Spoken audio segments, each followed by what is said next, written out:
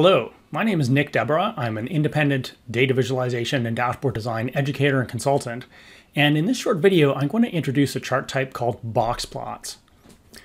So box plots are useful when we want to compare distributions of multiple sets of data. For example, maybe we have some salary information from a dozen companies. And so each one of these numbers is the salary of an individual employee. And we want to see how these companies compare with one another in terms of their salaries. And so a box plot is one of the ways that we can do that. And so this is what a box plot looks like. If you're not familiar with box plots, let me tell you how they work. So I'm going to use one of those companies as a starting point and plot all of the employee salaries in that company on this. It's called a strip plot. And so each one of these dots represents an employee. And so this is the highest paid person in our company, and this is the lowest paid person in our company. And so I can see the range of salaries and that most of the people are kind of clustered around about $150,000 a year. So the whole range of this distribution is called the spread from the highest to the lowest value. And then just for fun, I'm going to find the midpoint of this distribution. And so this is the point where half of the employees make more than this amount and half of the employees make less. And so if you have any training in statistics, you probably know that there's a name for this. It's called the median or the 50th percentile. And then again, just for fun, I'm going to take that upper half of our distribution and split it again in half, which gives us what's called the 75th percentile. And so in this case, if I had 80 employees, 20 of them would fall above this level and 60 would fall below. It's called the 75th percentile because basically 75% of the values fall below that level. And then I'm going to do the same thing with the bottom half. I'm going to split that in half as well, which gives me the 25th percentile. Now I'm going to take the distance between the 75th percentile and the 25th percentile and represent that as a box. I'm going to then represent the upper 25%, also called the first quartile of values, with this, which is called a whisker. And same thing on the bottom, I'm going to represent the range in which the lowest 25% of values fall with this other whisker. And then I'm just going to repeat the median with a black bar here. So this box shape with the whiskers basically summarizes this distribution. And what this particular shape is telling me is that most of the values are tightly clustered around the median. They're not very spread out. But if my box had looked like this would tell me that in fact these are very dispersed values. They're very spread out. They're not clustered around that central median. Something like this would tell me that the values fall mostly in kind of the upper end of this range. This would tell me that most of the values fall within the lower end of the range. And so I can actually get a fair amount of information about the general sort of shape of the distribution of these values using boxes.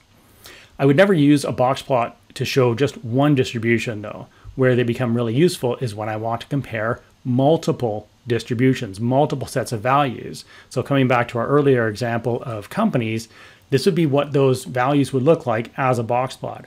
And so right away, I can see things like, for example, what the company with the highest median salary was, which companies had wide ranges of salaries, narrow ranges of salaries. So very good for comparing multiple distributions.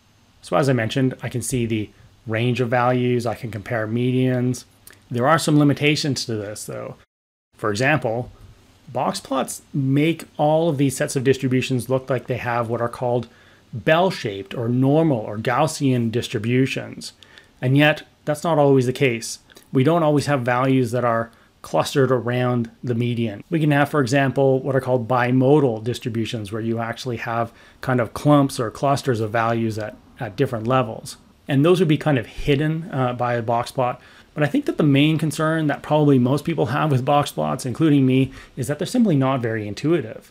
Depending on what kind of audience we're dealing with, what kind of environment we're operating in, people may not be familiar with these. And if they're not, they're going to require that explanation that I just gave a moment ago. So unless the target audience for your chart has a fairly kind of statistical background where they're familiar with concepts like quartiles, for example, I often recommend instead using something called a frequency heat map. And so this is showing actually the same values that we were just looking at a moment ago. And the darker colors basically represent higher concentrations of values, in this case, different salary levels. And so I can see that here in company H, for example, most of the salaries are fairly tightly clustered around that sort of 40 to 60K range. And for company E right beside it, those salaries are much more dispersed. They're not really clustered around a central median, central point. And so certainly in my experience, people tend to find these much easier to understand than box plots, unless they're familiar with box plots already. I can still show multiple sets of values as I can with a box plot. And one of the other advantages that it has over box plots is that it makes non-bell-shaped distributions like company J here actually visible. I can see that there are actually very few employees around the median of this company's salary.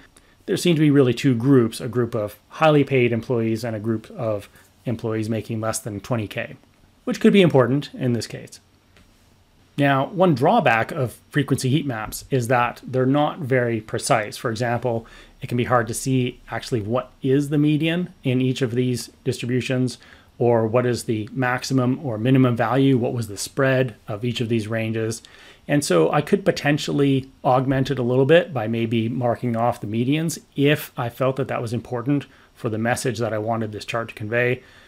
And I could even maybe add things like the highest and lowest salaries. This is starting to get a little bit busy. I would really want a very good reason to be able to do this. However, if I need that extra precision, I could potentially augment it in this way. But usually that's not necessary. The median is often sufficient. So I hope that you found that was useful and interesting. If you'd like more information about many other chart types, this video was actually part of a course that I teach called Practical Charts. If you'd like more information about taking the course, please visit my website, practicalreporting.com. Thanks for watching.